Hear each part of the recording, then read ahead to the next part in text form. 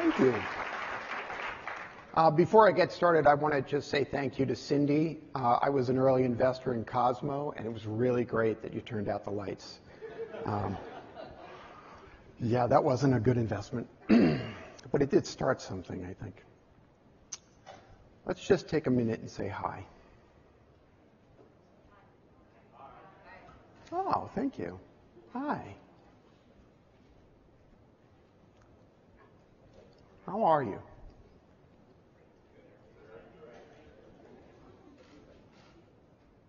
Check out how you're feeling.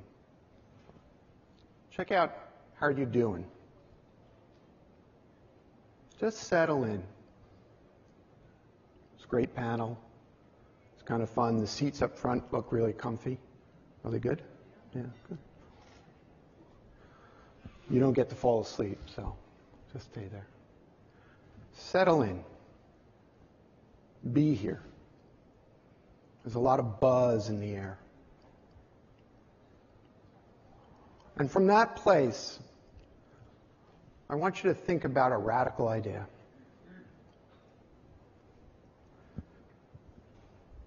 Can we go back? Thank you. Can we go back? Thank you. One more.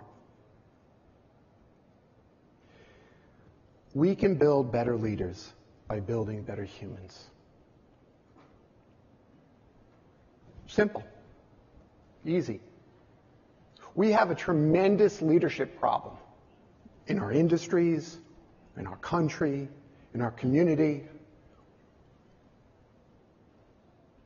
What's the problem?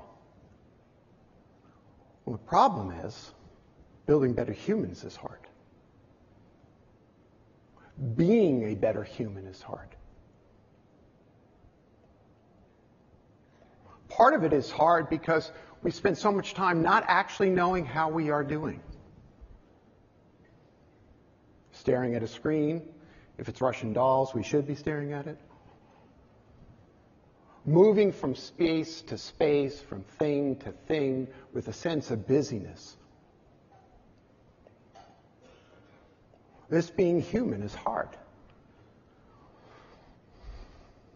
Working, leading, growing, just the act of becoming an adult.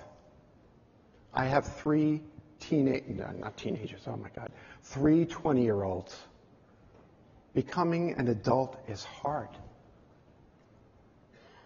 It's challenging.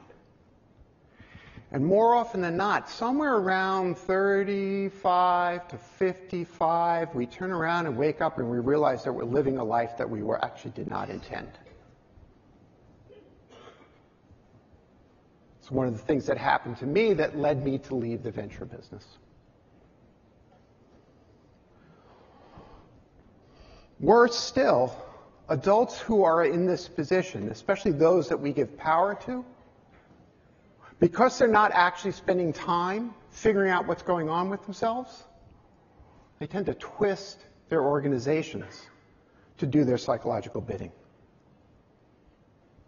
We've all been led by people who are not dealing with their shit.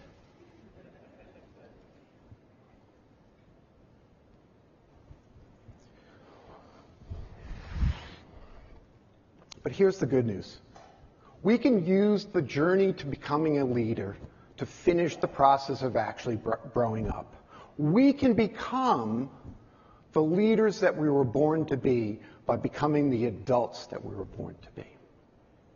And in doing so, give our communities and our families and our organizations the leadership that they need. Problem is that this art of growing up requires understanding the why of your leadership. And that's why I talk about something called a radical self-inquiry process. And it's basically this. It's the process by which the bullshitting stops. The process by which you strip away the persona. How you doing? Everything's great. Yeah? Really? Talk to a startup CEO. How you doing? We're crushing it. No, you're not. No, you're not, and everybody knows.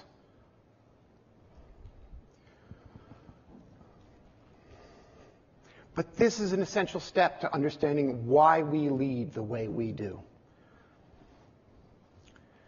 A few years ago, Bobby came to one of our leadership boot camps.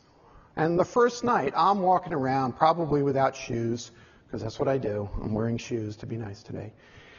And people are crying, and I'm reading poetry, and he's getting really, really pissed off at me. He's like squirming. And he has a southern accent, which I won't try to replicate. But he says, "Damn it, Jerry, I didn't come here to read poetry. I came here because I have a greedy SOB head of sales who's wreaking havoc in my company." I made a deal with him. He decided to stay. I told him I'd give him his money back if he didn't get an answer by the end of the weekend. A couple of days later, we're talking about this, and he's really upset. And I said, "Bobby, who hired this greedy SOB?" He was really shy. He said, "Me." I said, "Bobby, tell me about greed." He got really upset. I said, "Tell me about hunger." Light bulb went off. He started to cry. He told a story of being 13 years old and running away from an abusive stepfather to live under an overpass in Atlanta, becoming addicted to alcohol. And I said to him, "Bobby, what was the promise you made to yourself?" He said that I'd never be hungry. I said, "Bobby, what's wrong with your head of sales? He's doing exactly what your unconscious asked him to do. You outsourced your greed, you hired the greediest guy you could find, and you put him in charge of sales."